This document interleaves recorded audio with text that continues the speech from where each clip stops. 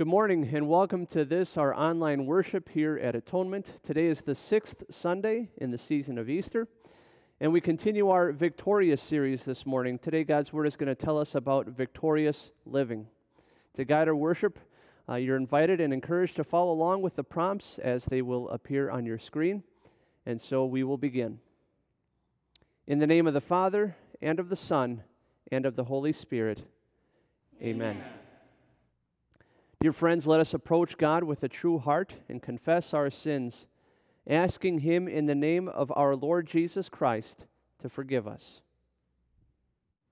Lord of life, I confess that I am by nature dead in sin, for faithless worrying and selfish pride, for sins of habit and sins of choice, for the evil I have done and the good I have failed to do. You should cast me away from your presence forever. O Lord, I am sorry for my sins.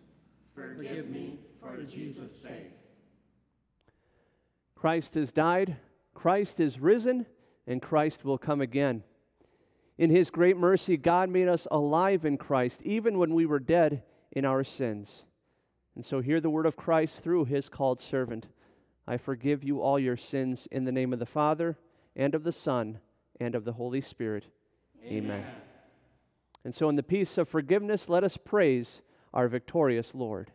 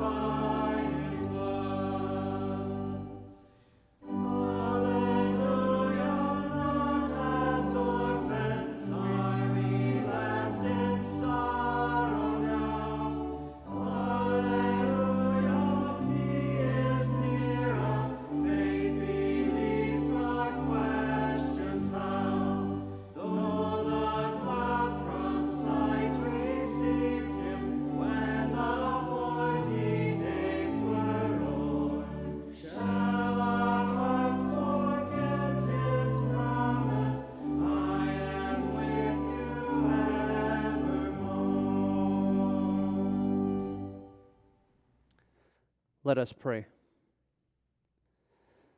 Father of lights, every good and perfect gift comes from you.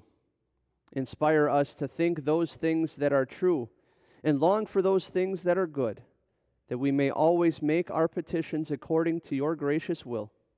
Through your Son, Jesus Christ our Lord, who lives and reigns with you and the Holy Spirit, one God, now and forever. Amen. Our first lesson from God's Word, chosen for this 6th Sunday in Easter, is taken from Genesis chapter 4, verses 1 through 16. The fall into sin meant that godly living is impossible apart from the grace and work of God. The episode of Cain and Abel is proof. Adam made love to his wife Eve, and she became pregnant and gave birth to Cain. She said, "With the help of the Lord I have brought forth a man." Later she gave birth to his brother Abel. Now Abel kept flocks, and Cain worked the soil. In the course of time, Cain brought some of the fruits of the soil as an offering to the Lord. And Abel also brought an offering, fat portions from some of the firstborn of his flock. The Lord looked with favor on Abel and his offering, But on Cain and his offering he did not look with favor. So Cain was very angry, and his face was downcast. Then the Lord said to Cain, "Why are you angry? Why is your face downcast? If you do what is right, will you not be accepted? But if you do not do what is right, sin is crouching at your door. It desires to have you, but you must rule over it." Now Cain said to his brother Abel, "Let's go out to the field." And while they were in the field, Cain attacked his brother Abel and killed him. Then the Lord said to Cain, "Where is your brother Abel?" "I don't know," he replied. "Am I my brother's keeper?" The Lord said, "What have you done? Listen, your brother's blood cries out to me from the ground. Now you are under a curse and driven from the ground, which has opened its mouth to receive your brother's blood from your hand. When you work the ground, it will no longer yield its crops for you. You will be a restless wanderer on the earth." Cain said to the Lord, "My punishment is more than I can bear. Today you are driving me from the land, and I will be hidden from your presence. I will be a restless wanderer on the earth, and whoever finds me will kill me." But the Lord said to him, "Not so. Anyone who kills Cain will suffer vengeance 7 times over." Then the Lord put a mark on Cain, so that no one who found him would kill him. So Cain went out from the Lord's presence and lived in the land of Nod, east of Eden. And this is the word of the Lord.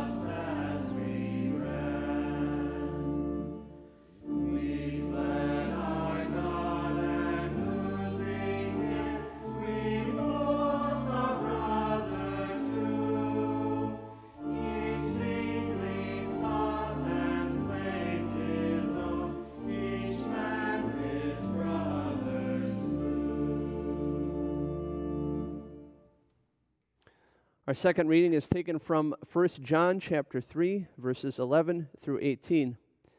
Victorious living is love. Love is action. And we love because Jesus loved us. For this is the message you heard from the beginning.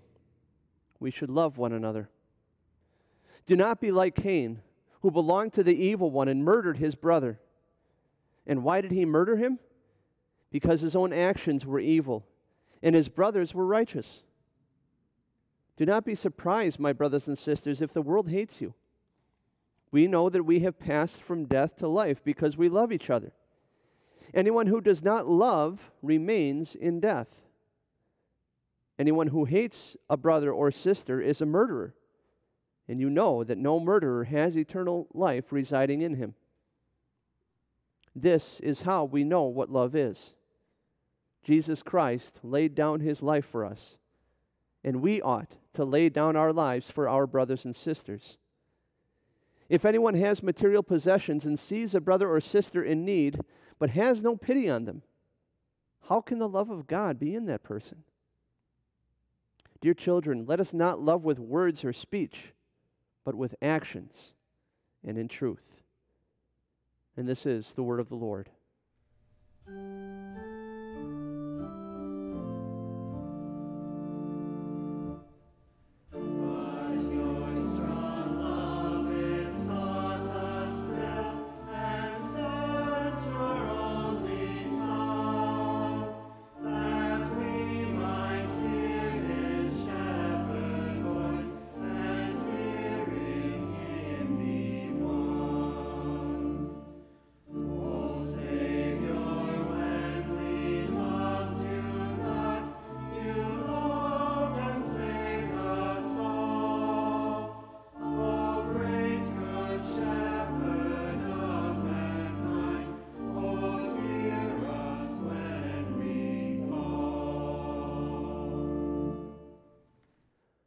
The Gospel according to John chapter 14. Glory be to you, O Lord. And this is the basis for the sermon this morning. Jesus said, "If you love me, keep my commands. And I will ask the Father, and he will give you another advocate to help you and be with you forever, the Spirit of truth. The world cannot accept him, because it neither sees him nor knows him. But you know him, for he lives with you and will be in you. I will not leave you as orphans. I will come to you. Before long, the world will not see me anymore, but you will see me. Because I live, you also will live. On that day, you will realize that I am in my Father, and you are in me, and I am in you. Whoever has my commands and keeps them is the one who loves me. The one who loves me will be loved by my Father, and I too will love them and show myself to them." And this is the gospel of our Lord. Praise be to you, O Christ.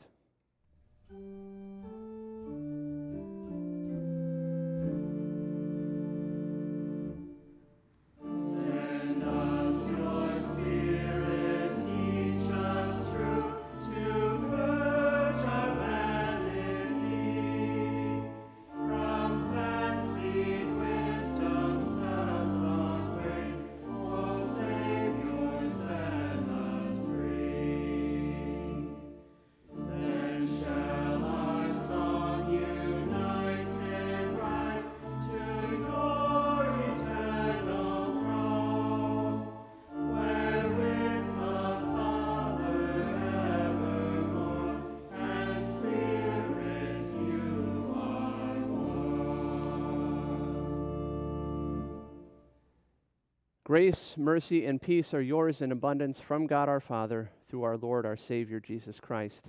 Amen. The portion of God's Word I want to consider with you this morning is the gospel lesson you just heard, John chapter 14, verses 15 through 21. In Christ Jesus, dear friends, this pandemic has resulted in some absolutely terrible things. Many people have taken seriously ill. Tens of thousands, as a matter of fact, have succumbed to the illness, one of whom is a faithful atonement member. Yet we rejoice that Robert is in glory with the Lord. But this disease is dangerous. It's real. It's a threat. And it is harming real people.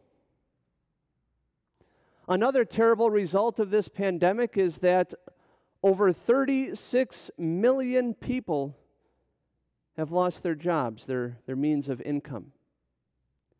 36 million. That is roughly the population of Minnesota, Iowa, Wisconsin, Illinois, and Michigan combined. Millions of people not sure where the next paycheck is going to come from. Millions of people not sure how they're going to put food on the table and provide for themselves or their families. You have people who have compromised immune systems, compromised health in one fashion or another, and they're afraid for their own safety, and their loved ones are afraid for them. And this isn't even to mention things like a spike in drug use and addiction and abuse and suicide rates. It's awful. It's absolutely awful. Yet there is another terrible consequence, terrible result of this pandemic. And that is just a general lack of compassion. A lack of respect, a lack of gentleness and understanding and patience. Quite simply, it is a lack of love between people. When I look at someone else, if I am out and about, Do I see them as a human being, as a precious soul for whom the Lord Jesus shed his blood? Or do I see them more fully and more completely instead as a carrier of the virus potentially, and therefore somebody that I have to avoid? They're a threat to me. When I converse with somebody with whom I don't agree, am I patiently understanding, seeking first to understand before speaking gently and kindly myself? Or instead, do I want to prove that I'm right and that person's wrong, and so I launch into a tirade and I let it rip with words that are intended to wound and to hurt? Do I make assumptions and pass judgments when I see somebody wearing a mask out in public? Do I make assumptions and pass judgments when I see someone not wearing a mask out in public?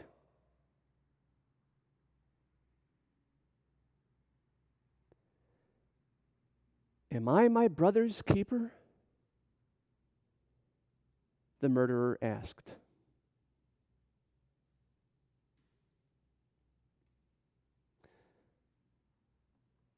Jesus said, "If you love me, keep my commands." Commands like this one in Colossians 4. Be wise in the way you act toward outsiders. Make the most of every opportunity. Let your conversation be always full of grace, seasoned with salt, so that you may know how to answer everyone.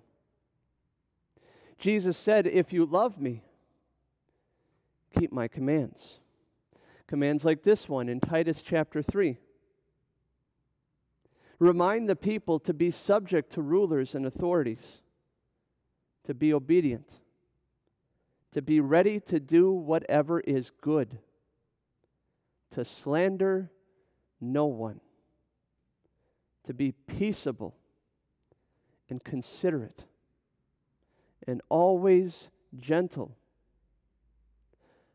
toward everyone.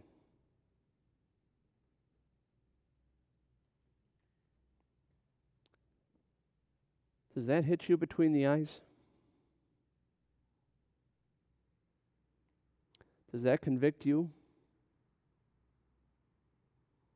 Because it convicts me. I say I love Jesus. But do my thoughts and words and actions show it? Hardly. And hopefully an honest look at ourselves, at how we treat others, at how we speak to and about others, at what we think about others, even in the privacy of our own minds. Hopefully that reveals that keeping Jesus' commands is not something that's possible for us to do all by ourselves. I can't do it. I fail miserably at it. And the great news, though, is that Jesus never demands from us what he doesn't also give to us freely by his grace. Our verses from John chapter 14 tell us this morning about what Jesus gives to us, that Jesus gives exactly what we need for Christian living. Yes, these verses set before us Jesus going away gifts. And these verses pick up right on the heels of where we left off in the gospel lesson from last week. And if you recall, last week we caught up with Jesus and his disciples. Where? In that upper room on the night before he died. And do you remember how his disciples were feeling? They had troubled hearts. Why? Because Jesus had just shared with them some pretty distressing news. Yes, he was going to be going away from them. No, beginning later that night, things were not going to be the same anymore. But Jesus prepared them for it by giving them some going away gifts. What gifts? Let's look at Jesus' words again. He said, "And I will ask the Father, and He will give you another advocate to help you and be with you forever, the Spirit of truth." An advocate. We English speakers would probably pronounce the Greek word this way, paraclete. And that word is made up of two words in the Greek. One of those words being pronounced para, as in parallel, as in right alongside, and kaleo, meaning to call upon. So a paraclete is somebody that you call to your side to help you when you need help doing something that you can't do by yourself. For example, if I'm trying to make my way through a detailed budget sheet, that's not something I can do by myself. I need help with that, and so I would call to my side an accountant so that he can make sense about those things for me. He would be my paraclete. If I'm trying to make out my will, that's not something I can do by myself. And so I would call to my side to help me a lawyer, somebody who has expertise in matters of the law. That person would be my paraclete. A paraclete is somebody who helps you to do something that you can't do by yourself. And so who is our paraclete? Who is the paraclete that Jesus says He is going to send to His disciples and He is going to send to His people? The Spirit of truth. That is God, the Holy Spirit. You see, Jesus had been the paraclete, the one to help His disciples. He had been the one teaching them, guiding them, helping them for years now. But at this point in John 14, He was soon going to be going away. And so now, from then on, Jesus said the Spirit of truth was going to be helping them. How? By living up to His title. By guiding them, directing them, pointing them, bringing them back to Him who is the way and the truth and the life, as we heard last week. Yes, the Spirit of truth would help them by pointing them to God's great love for them, fully expressed in their Savior Jesus, who was crucified for them, who rose from the dead for them, all to give them forgiveness of their sins and life everlasting in heaven. In other words, the Spirit of truth would help sinners by bringing them the forgiveness and salvation won by Jesus. And did you notice what Jesus said about the Spirit of truth, about this new paraclete? He said, He will be with you forever. So He wasn't just going to be with the disciples of Jesus. They know He is going to be with Jesus' disciples throughout time. That means He is with you and me today. He is not going away. He's not going anywhere. Why not? Because Jesus said, He lives with you and will be in you. God, the Holy Spirit, is always with His people, always with them. He lives in you. Paul wrote to the Ephesians, and in Him, that's Jesus, you too are being built together to become a dwelling in which God lives by His Spirit. God Himself lives in you through faith. I mean, just try to wrap your mind around that. What an awesome going away gift. The ever-present help of God the Holy Spirit. How about another going away gift? And admittedly, this isn't just one going away gift. This is several going away gifts, because Jesus just lays out some wonderful promises here in John chapter 14. He said, I will not leave you as orphans. Orphans, mere children who don't have a mother, who don't have a father, who have nobody to watch out for them, to protect them, to provide for them, to care for them. What a sad, sad state of affairs that is. But Jesus says, no, you're not going to be like that. We are going to be part of God's family. We are going to have a heavenly Father. Jesus says, I am coming to you. You know, the NIV says, I will come to you, but really it is a present tense. It is a right now reality. I am coming to you. Jesus said, before long the world will not see me anymore, but you will see me. He promised, because I live, you also will live. And so we hear those promises from Jesus, and we may be wondering, well, how? How is that possible? How does Jesus come to us in the here and now in our present reality? How is it that I can see Jesus when the rest of the world can't? How is it that Jesus living means I am living now? Two words, brothers and sisters. By faith. Jesus comes to us and He lives in us through faith. The Apostle Paul wrote to the Galatians in Galatians chapter 2, I have been crucified with Christ, and I no longer live, but Christ lives in me. How can I see Jesus when the rest of the world can't? Through the eyes of faith. Do you remember what Jesus said to Thomas a week after Easter Sunday? Because you have seen me, you believe. Blessed are those who have not seen and yet have believed. And yes, we have life everlasting. Yes, we will rise to life eternal on the last day. But brothers and sisters, the power of Jesus' resurrection isn't something to be grasped, to be taken hold of on that day at the end. Jesus' resurrection means power for us in the here and now, in my life today. Paul went on in Galatians chapter 2 to write this. He said, the life I now live in the body, I live by faith in the Son of God, who loved me and gave himself for me. Keep reading here in the Gospel of John, in John chapter 15, and you will read about Jesus telling his disciples this, I am the vine, you are the branches. If a man remains in me and I in him, he will bear much fruit. Apart from me, you can do nothing.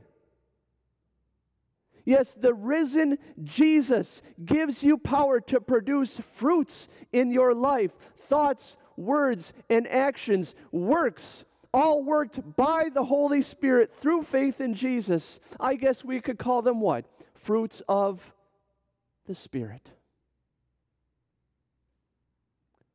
Like love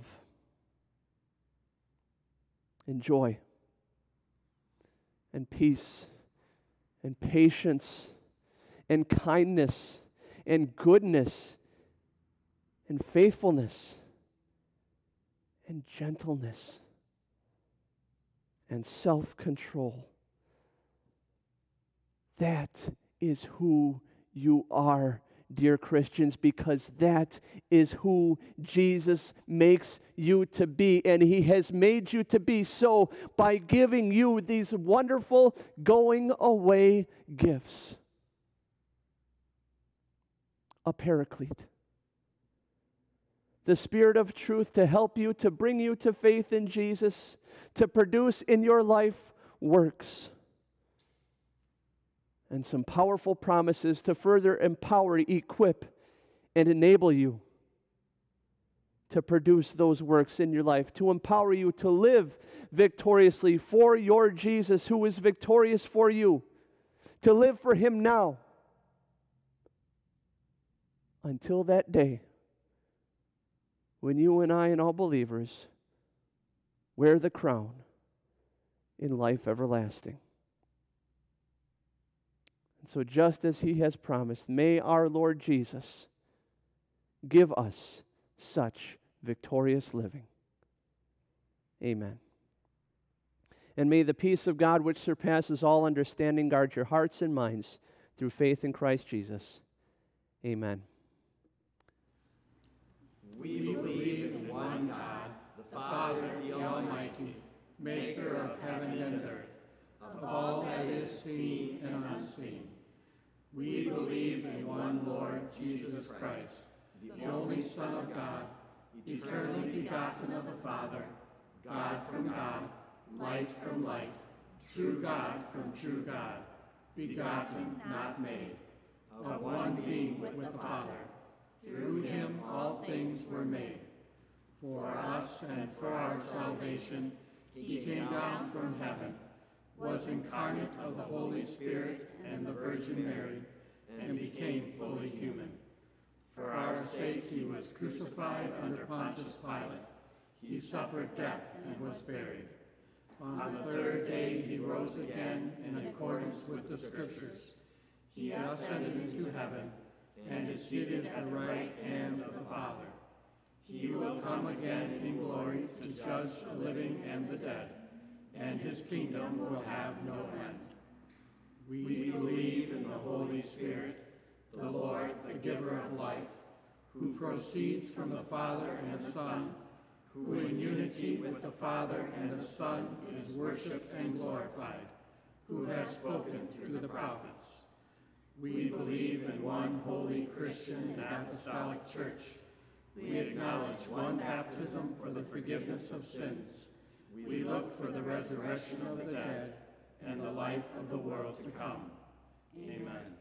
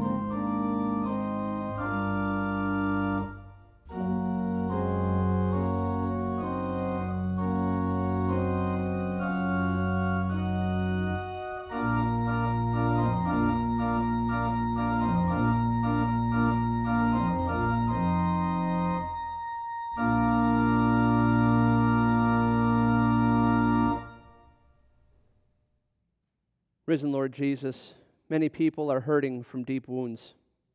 Many are afraid. There's anxiety, there's anger. We see it in the world around us, and we see it in our own hearts and in our own deeds. Bring us all to repentance for failing to love you by keeping your commands to love one another. assure us that you have loved us first. Bring us once again to your cross where you paid for all the sin of all the world, all of our own sin included. Bring us once again to your empty tomb where you rose from the dead, proving your victory over sin, death, and the devil. Assure us that in your death and resurrection we are redeemed and we are victorious. Now, as you have promised, empower us to live like it. Send your Holy Spirit to work on our hearts through word and sacrament, to establish and strengthen us in faith, building and fashioning us to be holy temples where you yourself dwell. As you have promised, produce in us fruits, works that bear witness to your forgiving and saving love. Make us humble and kind, compassionate and caring, patient and gentle, respectful and honest, giving and forgiving. Mighty God, we pray to you for Matt Medro, who is being deployed overseas with the U.S. Army. Keep Matt safe in body and soul. Grant him strength and determination that he may discharge his duties faithfully for the good of his fellow soldiers and of his fellow citizens. And Lord, we also pray for Matt's family, Dorian, Paige, Hunter, Silas, and Rory. Grant them comfort and strength in your promises that you are with them as you are with Matt. Provide for their needs according to your merciful will. And when Matt's tour is over, bring him back home safely with his family. All these things we pray in the confidence that because you live, we too do live and shall live and reign with you forever. Hear us now as we pray the prayer you taught. Our Father in heaven, hallowed be your name. Your kingdom come, your will be done on earth as in heaven. Give us today our daily bread.